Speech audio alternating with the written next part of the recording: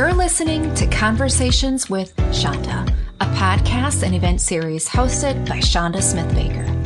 Our guest today is Michael Vick, the famous former NFL quarterback who played with the Atlanta Falcons and Philadelphia Eagles. He shares with us his story through a tremendous rise, fall, and now he's taken action in prison reform and youth development. Enjoy the show. Thank you for being on Conversations with Chanda.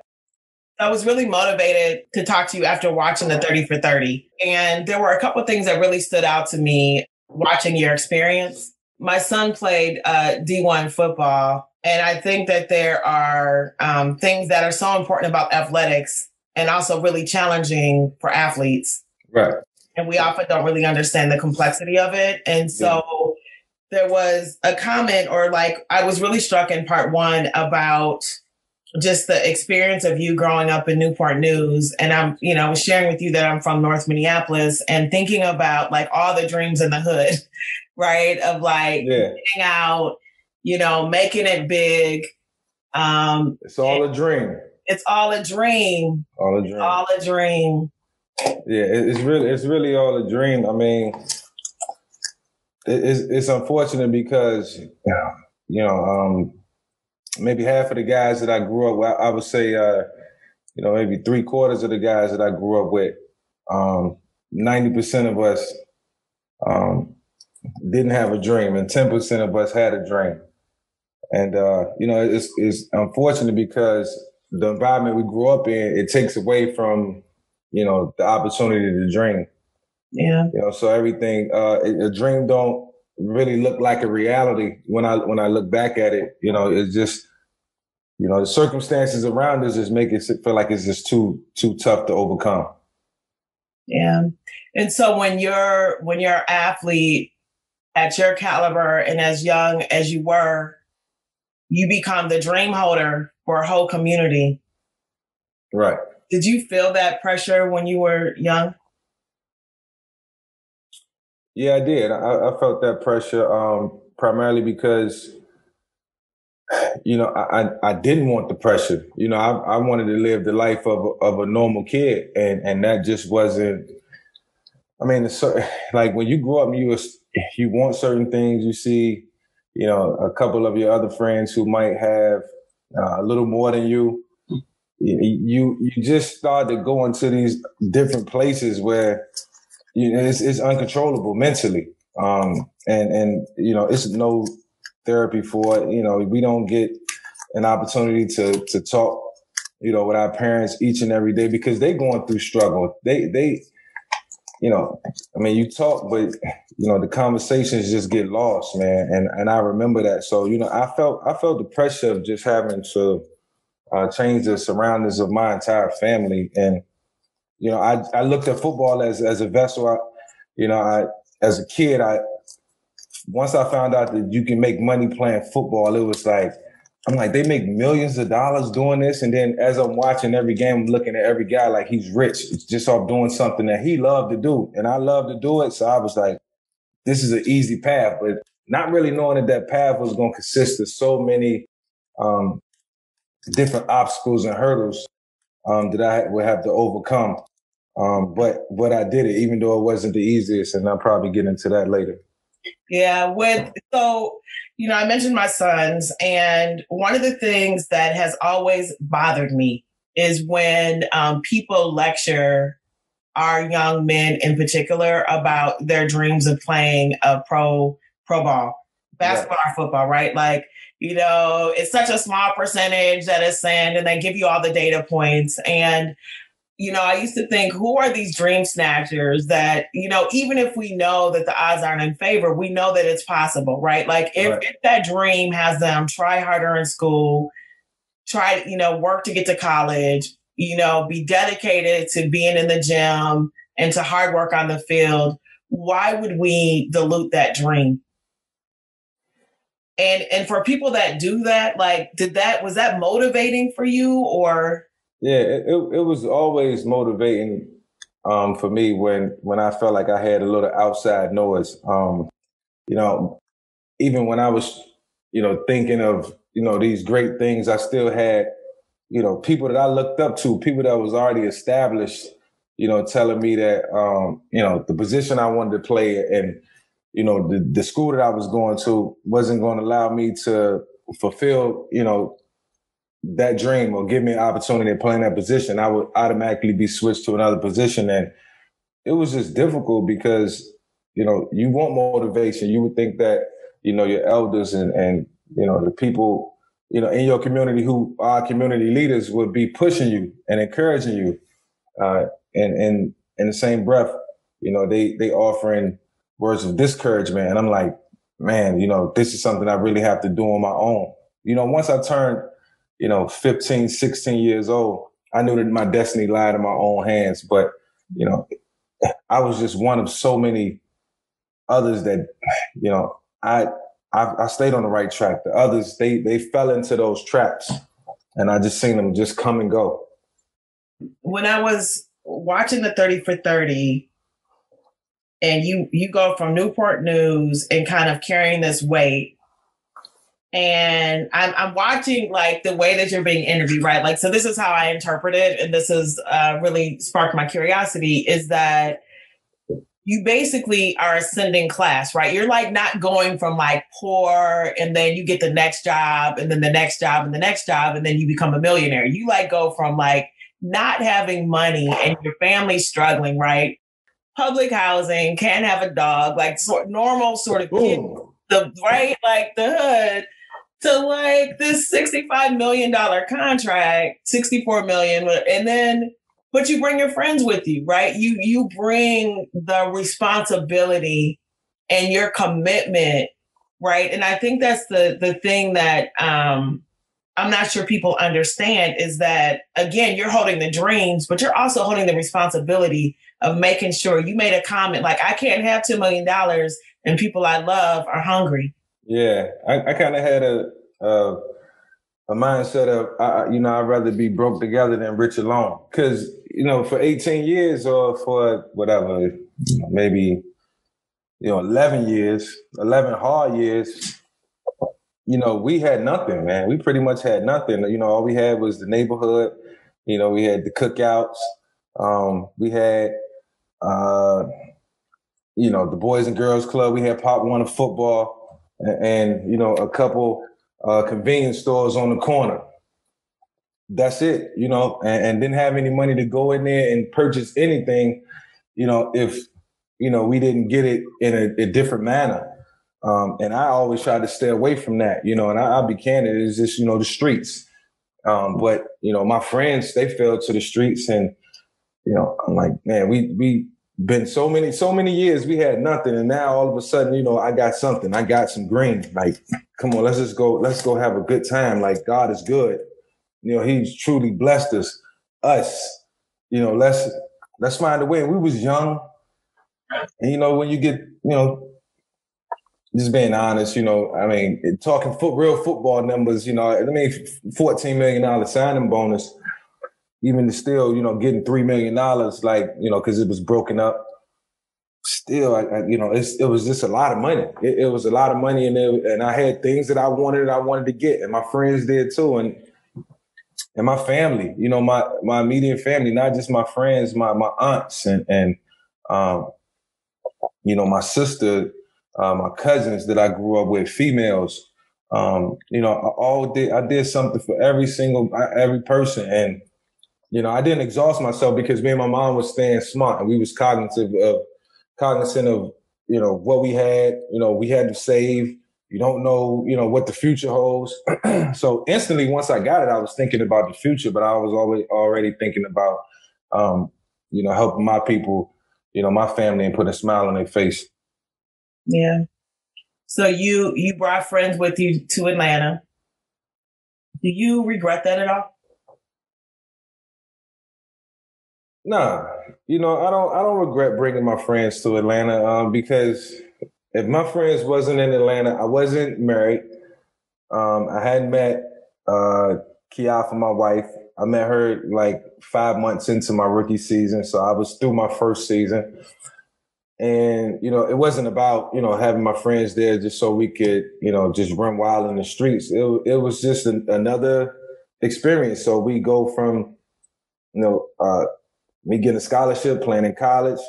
They was up in Virginia Tech all the time, hanging out. We had a good time, never got in any trouble, wasn't troublemakers. We was just enjoying the moment. And then all of a sudden I get drafted, and now we go from Virginia to Georgia. And we went together. I didn't want to be there by myself. I didn't know anybody, which it probably would have been the best thing for me because I probably got more out of myself and my craft. But I just wasn't there at the time. I'm just being honest. And, at 20 years old, when I first moved down there, I wasn't ready to take on a city like Atlanta by myself, nor did I feel like I was ready to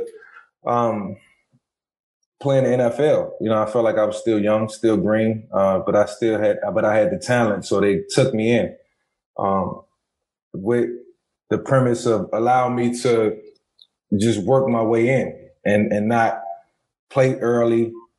So I didn't have a lot of added pressure. So my friends eased that pressure for me because, the pressure mounted from being the number one pick in general. So, sometimes I needed to laugh to keep from crying.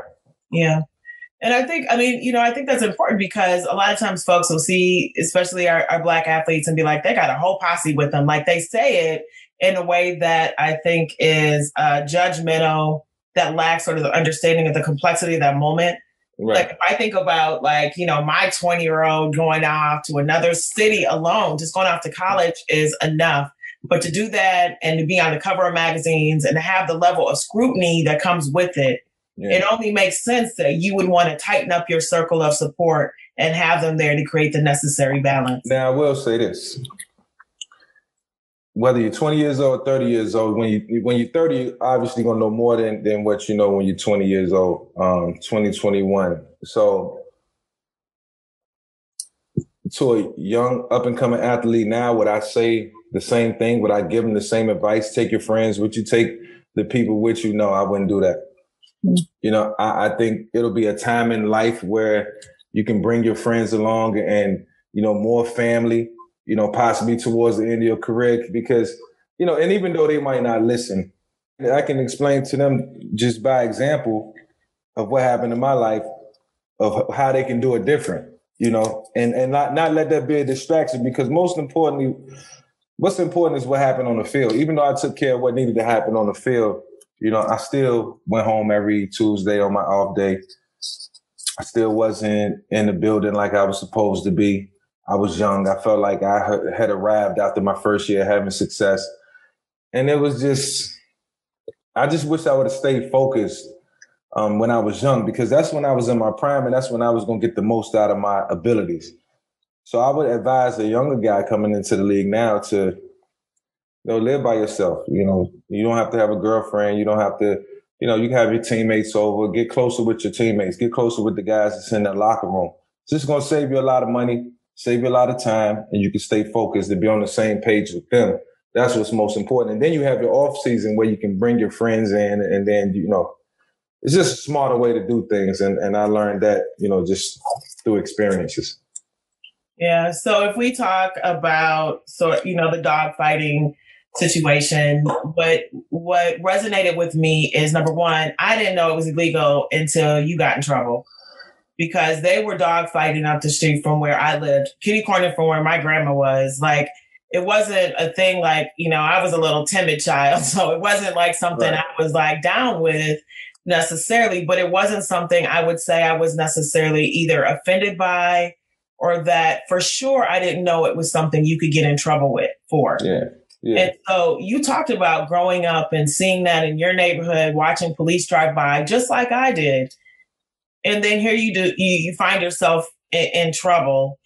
And it took you a while, it seemed, to identify with the depth of that, of what it meant, what it could mean. Yeah. Share a little bit about,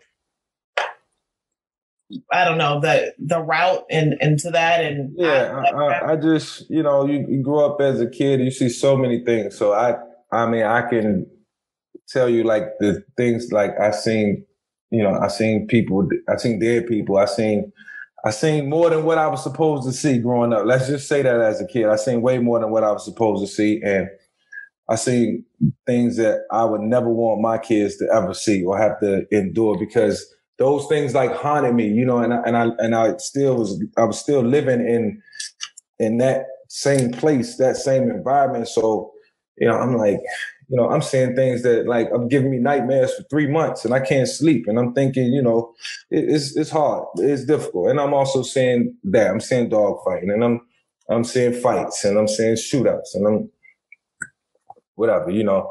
And then I grow older, and this is something that we just think is like the norm, you know. Even though I always felt like, you know, we was always trying to dodge the cops and stay out of the way.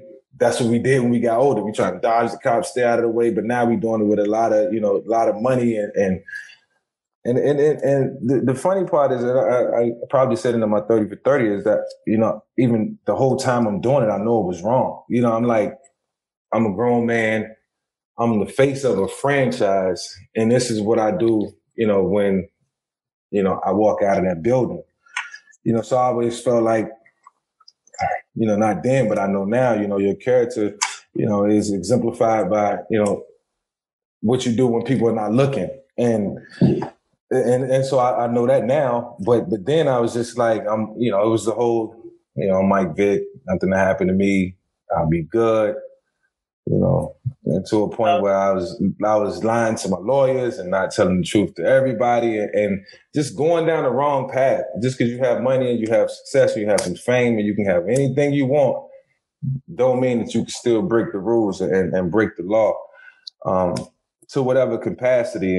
And you know, it is unfortunate that at that junction in my life, I had to learn things the hard way, you know, and like, yeah, I'd be upset because of what I went through. And, you know, sometimes I feel like, man, you know, with this person, they get in trouble for this, or this person, and, you know, it don't matter. You know, it doesn't matter. You know, when you're on a platform like I have, if they wouldn't have punished me the way they punished me, my life would have never changed. I feel like my life I love where I'm at as a person. You know, when I went to prison at 27 years old, you know, I came out at 29, a totally different person, a better person, mentally, physically stronger. You know, was always been introverted in my life. You know, a shy kid. You know, I feel like, you know, some of the things that I went through in my life made me that way. Real reserved, take a long time to gain my trust. But when I came out, I was just like, you know, I'm changing all that. I want relationships with my coaches, teammates, some of my friends got to go. You know, it was a real in-depth dive into, you know, reality. And, you know, I started to change all that. And then those same people started helping me change as a person and helped me grow and gave me more confidence. And I'm like, and so, you know, even as an NFL player, I was still dealing with a lot, man, that I love to talk about now because it's therapeutic. But, you know, I still like to, you know, look back and you know, look at the road traveled, you know, and then can wake up in the mirror now and be proud of what I see. Yeah. Because that's where it starts. Yeah. I know it wasn't your imagined path, but for you to go to prison at 29, come out, or 27, come out at 29, and you're saying you came out as a better person. What were there people inside that helped you with that? Yeah, most definitely. You know, got to give a lot of credit to, you know, the guys in there for just keeping me strong. You know, there was times where I was weak and broke down, and they seen it, like vulnerable. I'll never forget, there was a guy named Mr. Harlan, OG Mr. Harlan, that was just, you know, one time I lost my grandmother. Matt Ryan got drafted by the Falcons same day. Just a weird day overall. And I never forget being out on the track, and he came and caught me on the track, and I'm out there tears, crying, and he just made me feel better. And then I had guys encouraging me, you know, even when I filed bankruptcy. I'm like, bro, is this real? I'm like, man, look, I'm in here. That's all I could tell you.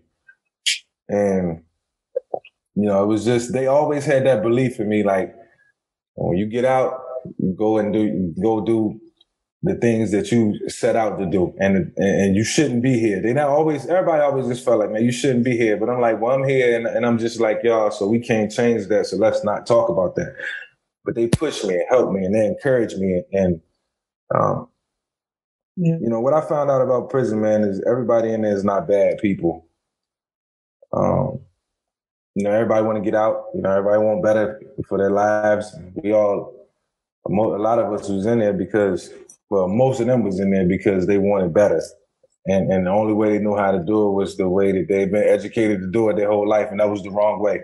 So, I appreciate that. I just lost my mother, and my mom would say, I know you think you're smart. I want you to understand there are smart people in jail. There are brilliant people in prison. Yeah. Right. The reason that they're there is because they had a different circumstance. Right. Like, don't ever think you're smarter or better. Yeah. Right. You just have the support system that has nurtured you in a different way. Right. And I think that now that we're like looking at like prison reform and other things, I think that we have created the monster that lives in jail and dehumanized them. Right. And, I love the stories of redemption, right? The stories of life that when people are able, because you can't really move through something if you identify with what's wrong with you. Right. Yeah. If you don't identify, then, I mean, it's like you're lost soul. You got to be able to look in the mirror and like what you're looking at. And it's times when people look in the mirror and don't like what they see. And it's times where you just driving and self-consciously you think about where you are in your life and what you're about to do. Or you might be about to do something that's, just got malice written all over it in its own way. And you like, damn, I shouldn't be doing this, but I'm going to just do it this last time just to get, it won't happen again. And then it happen again and again. And it becomes repetitive. Mm-hmm. Like you really got to take onus, of your life and accept responsibility for your daily actions. Like my lawyer told me one time, and this, I'll never forget this stuck. Like, he was like, you can go 23 hours in a day doing the right thing and you can slip up in that last hour and that's all people going to remember. And he said that one day, and he's like the guru of cliches, man. He pulls some stuff out, but this one, sometimes it's funny, sometimes it's a little boring and dull, but it always got truth written all over it. And that one hit home. So, I try to live by that mantra and just try to take every day, one day at a time, hour by hour, minute by minute. Yeah. For your sentencing, which was a whole thing, right? Like there's sentencing reform that should happen in the criminal justice reforms all over the place, but it really broke down by racial lines. And we continue to see that. And, I started out, talking a little bit about George Floyd as we were introducing ourselves. And, criminal justice reform is such a big topic right now. Is it something that you've involved yourself in at all, or do you have comments or positions on where that sits? Yes, I'm starting my own prison reform program with the help of a lot of different people, from Arthur Blank to the NFL, who are going to support, what I'm trying to do. I am prison reform. And when I spoke to them about it, I tried to illustrate the best way I could that, you guys helped reform me. Without them, I wouldn't have had a chance to, get back out on the field and, provide for my family. Like, I don't know what I would have done. And I always wanted to be in the criminal justice department and my, if I didn't play in the NFL, I wanted to be a FBI agent. So coming from prison, there wasn't no way to go do that. That would have just, so they helped me in that regard. So now I want to just help as many of those guys we just talked about, very bright, competent guys, want more for themselves and their families. They don't want to do it the wrong way. They want to do it the right way. But in doing that, you just need the opportunity. And I just want to create that opportunity through housing, transportation, job opportunities, so many things that we can help them with. And the more of us doing it, the better. So I know a lot of people who are heavily involved in that field and just want to connect with them and bring some things to life, man. So I'm excited about the opportunities that I have in prison reform and the people that I'm going to be working with. Yeah. How do you resonate with the defund the police movement? Okay, so explain that to me, what that is. Well, so I will tell you how it has been interpreted, right? Because I don't think that there's a uniform definition, but the way that I understand it is essentially reducing the budget of policing to move those dollars to resources like mental health services, employment services, chemical dependency services. I think it's an effort to stop overcriminalization and to respond with the needs of the community. Yeah, but also within the police force, it'll cut their budgets. Yep. And so I mean, I'm hearing what you're saying, and I definitely have mixed emotions in regards to that. I believe in helping people, and I believe that people need help. People also got to help themselves. But I also believe that, we all got to stay safe too. And somebody got to be willing to do that. Unfortunately, it's like football, man. At some point you're going to get injured. At some point you're going to get hit hard enough that it's going to take a toll on you and you're not going to be able to recover from it. But, 90% of the plays, you make it through. And I feel like that's kind of where we are, as a country in terms of how we look at police and what's happened, over the last year or 2 years or over a long period of time has been so unfortunate and it's so out of our control that, I stand, on the side of,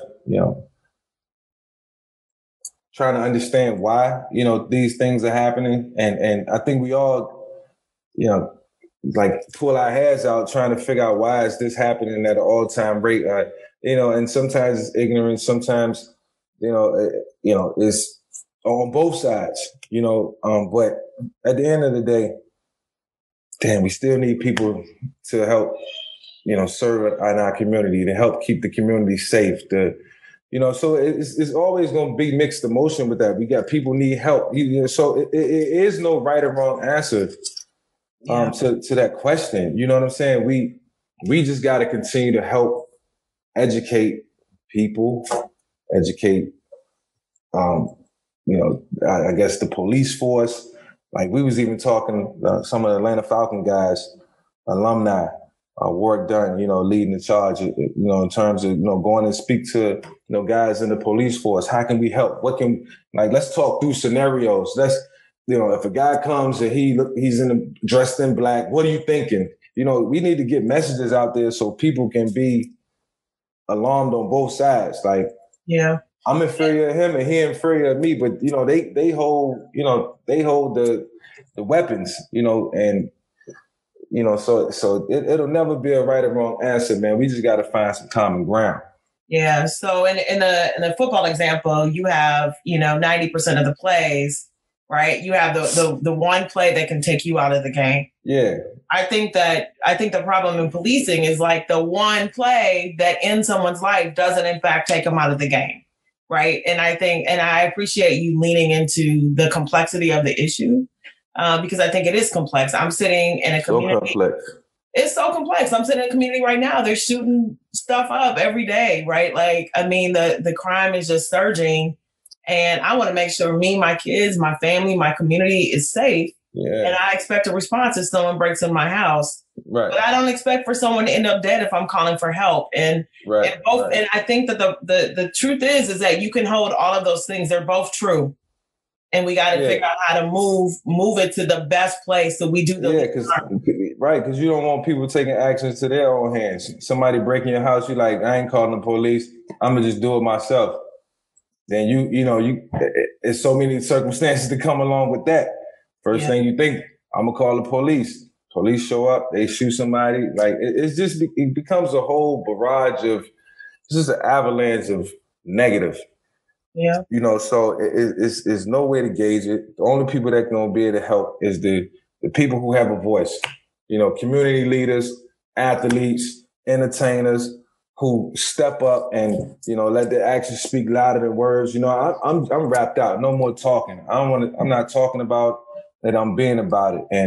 And it's up to us to lead by example. You know, we got a voice. You know, look at all the athletes encouraging people to vote. Now the whole world is all into voting all of a sudden.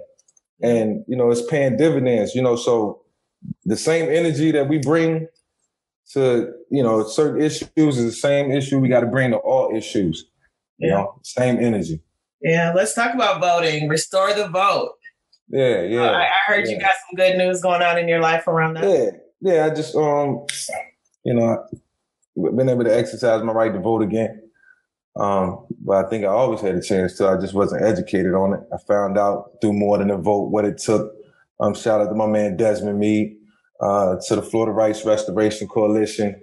You know, they educated me, and it was a really cool process to go through that because just like everybody else, I never really paid attention to it. I felt like my vote didn't count or wouldn't matter. And this year I was just like, you know, I want to be involved, you know. And when I seen what LeBron James was doing, I was like, look, man, I would love to get involved in that, what they got going on. And I always pay attention to the things that everybody's doing. I'm always reading. So if you don't think I know, I probably do. But yeah, I just thought that was a really cool opportunity. And I wanted to move on it, you know, and my team was able to execute. They hooked it up. And, you know, we got a whole vlog about it, man, and the whole process, which is cool. So people probably can go find it at morethanavote.com. Okay, well, we'll make sure to post that with the podcast. And so it's something that our foundation is really working on and supporting, is making sure that we're restoring the vote, the opportunity to vote to people that have lost it because of their criminal background. Nice. They served their time. They need to be able to fully participate in ways that they want to. It should at least be an option on the table. Yes, for sure. Everybody should take part in it, man. It's, you know, because, you know, for generations to come, we dictate how this world is going to move. You know, the leaders in charge and how they think. And, you know, it's a way for us to have a voice. So, you know, we have a chance to express ourselves in so many different ways. We just don't do it. And, you know, the door is always open. We just got to walk through it.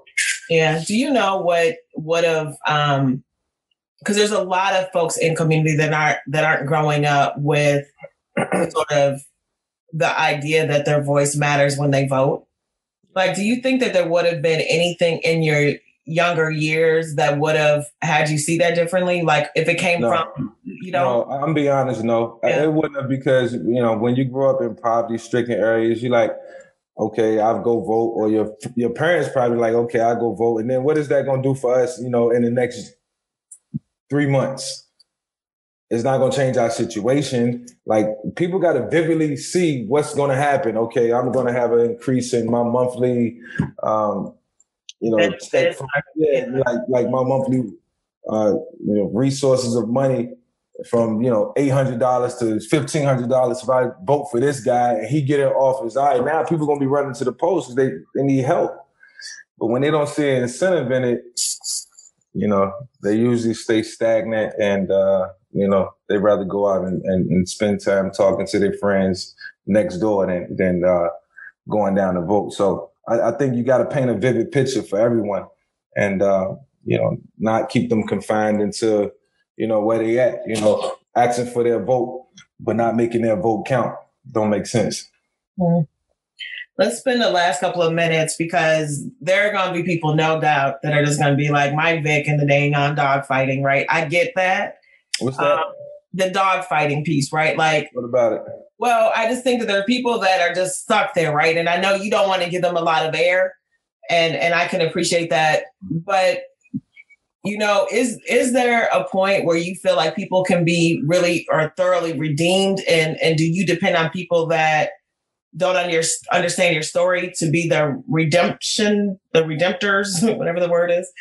Nah, well, I mean, I just look at my life and where I'm at. Like, I have so many great people in my life who, you know, they know me personally, and you know, I think that's all that matters. Like, I felt like I can't go through life trying to please the whole world. Like, and you know, I'm just one individual. You know, so why is everybody being so hard on me? Like, I'm trying to understand, like, your question. Yeah, let me rephrase it, because what I ultimately want people to hear when they listen to this is you've made different decisions coming out and you stay committed to the word that you had, right? Like you're going out and you're talking to young people about why dogfighting is wrong. But aside from that, you're really talking to them much broader about their character in all of these things. And if you wouldn't mind sharing a little bit about that commitment, that's a better way of no doubt. I totally understand. So I use that platform, which, me being convicted of interstate commerce, for dog fighting, I use that platform to teach young kids, like, look, now, if you're in the neighborhood and you're doing that, I hate saying in the hood, if you're growing up and you're doing that, then now you can go to jail for it. It's different laws. They look at it different. You got to have a different love and appreciate. You got to have a love and appreciation for animals. You got to show empathy. You got to have it, sincerely. And if not, you can go to jail for it. I myself have taken part in changing laws, helped pass laws. Been to Capitol Hill a couple of times. We got the hot dog law where you can't keep a dog in a car that's over like 70 degrees. And then we got the Felony Spectator Act where you can't, even if you're a spectator at a dog fight, you'll still get a felony if you're caught in that act. So I work diligently to help change laws because I just wasn't educated. I didn't know, and I don't want kids falling into that same trap, thinking they could do it, thinking they could spectate on it. And, for the overall well-being of animals, I wanted to take part in that.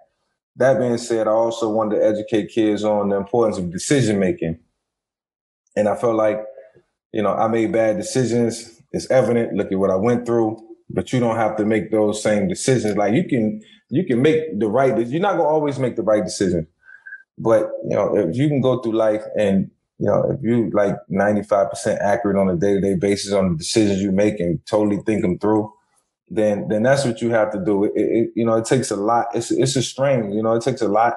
On your mental, it takes a toll away from, you just being able to function on a day-to-day because so many things get thrown at so many people, and it's hard to gauge sometimes. But you control your own destiny, And I wanted to speak to kids all across the country and educate them not just only on dog fighting and what not to do, but just having a greater perspective in life on what to do, and the future leaders of our country, man, so, I'm taking it upon myself to educate the youth, help them, not just talk to them.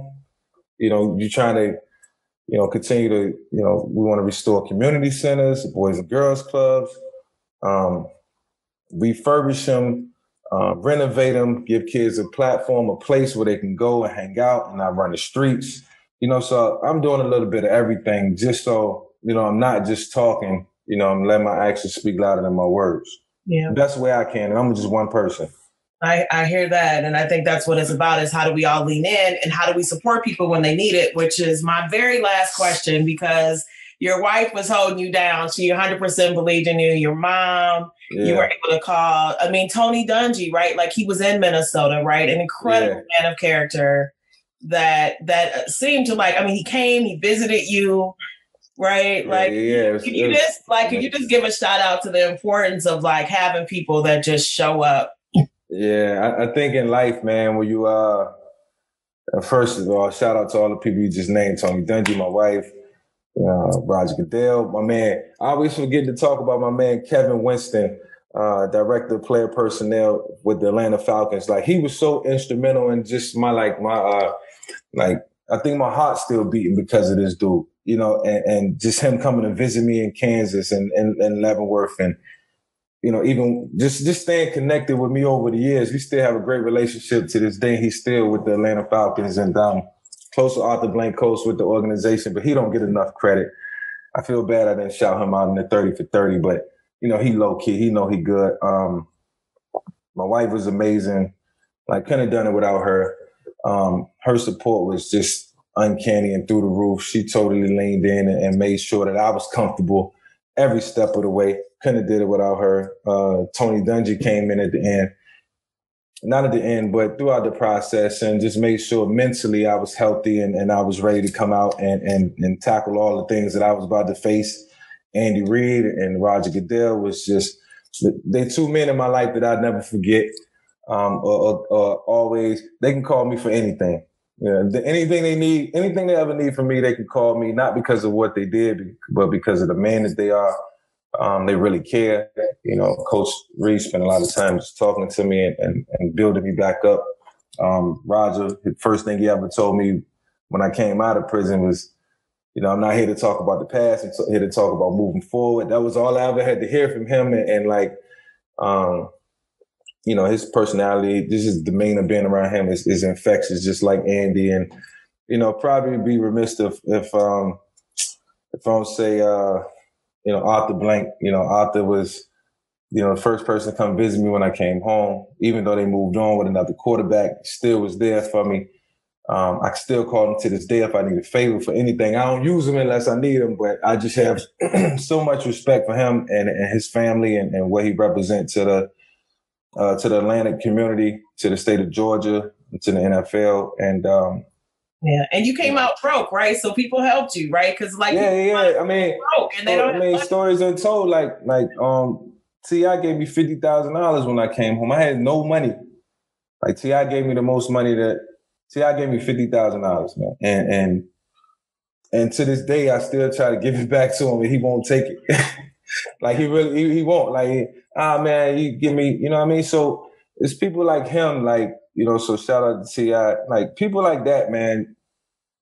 Like they do things with a willingness to just help people, man. And I don't think they get enough credit.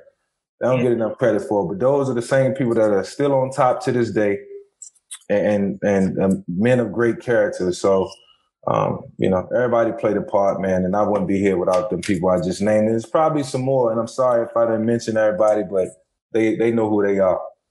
Well, look, I want to thank you for spending this hour with me. And, there's so many lessons that can be learned through your life. And so I deeply appreciate your willingness to share it and to be open.